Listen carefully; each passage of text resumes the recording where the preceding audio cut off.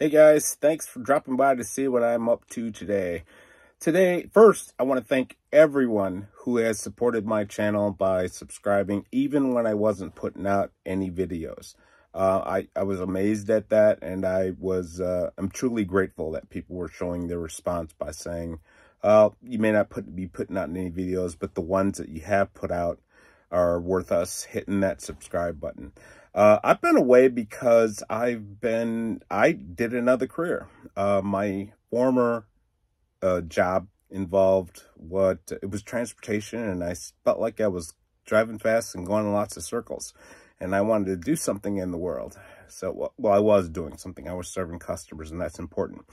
So I decided to teach, and I started teaching middle school. Well, I thought because I was a good instructor, I'd be a good teacher.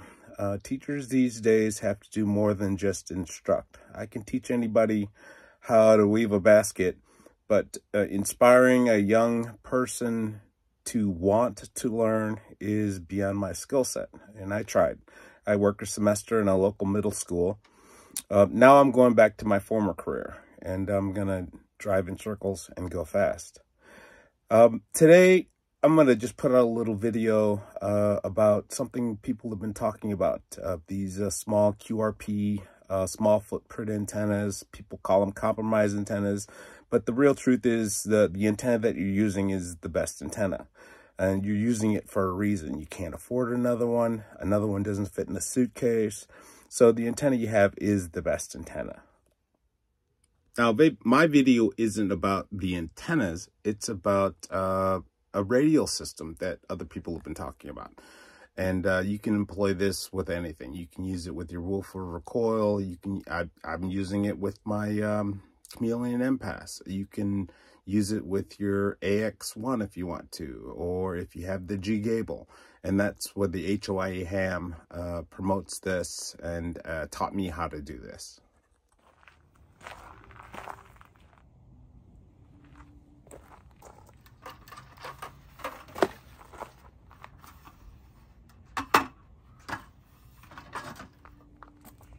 Now, none of this is my idea, but I did want to share with you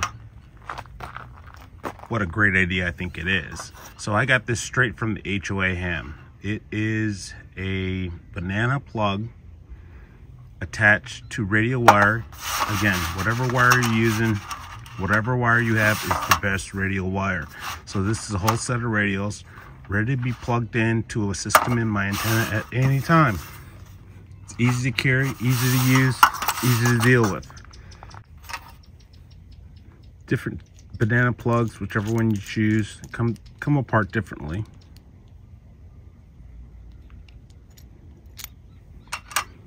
And I'm imagining the best ones to use are the ones with the set screws to hold the wire in.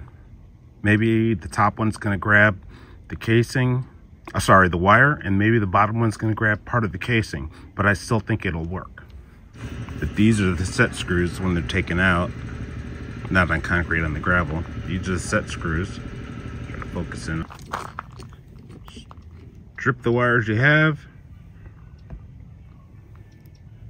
Put them together the best way you know how, so that they fit into the banana plug.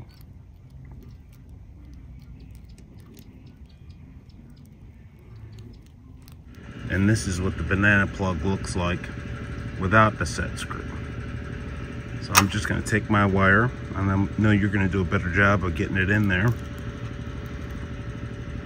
But as I'm looking at it, I can see the wire positioned in such a way that both set screws are going to grab a hold.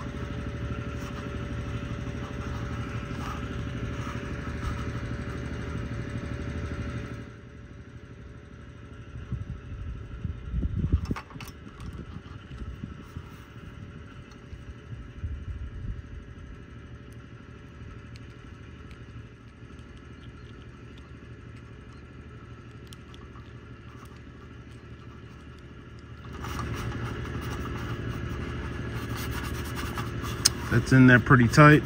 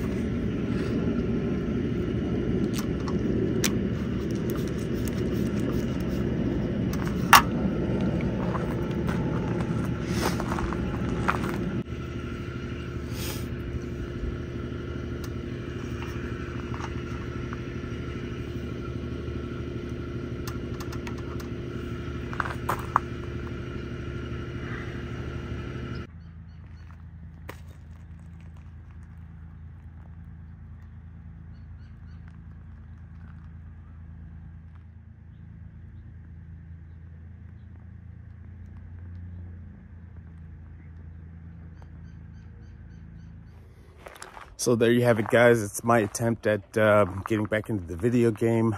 I just spent some days out at Quartzsite, hanging out with some guys. There was Chuck, KK6USY, Jason, Ham Radio 2.0, KC5, HWB. Of course, there was Red Summit RF, Tank Radio, Javi, K6 TNT. So another new development. I moved back into the bus, and I was inspired by those guys, and this was my attempt. Again, I didn't come up with any of this. It was the HOA Ham. If you're familiar with this channel, then you're already familiar with this, but I wanted to bring this to people who hadn't seen it yet and show somebody else using it. Thanks, guys, and I'll see you out there. Bye.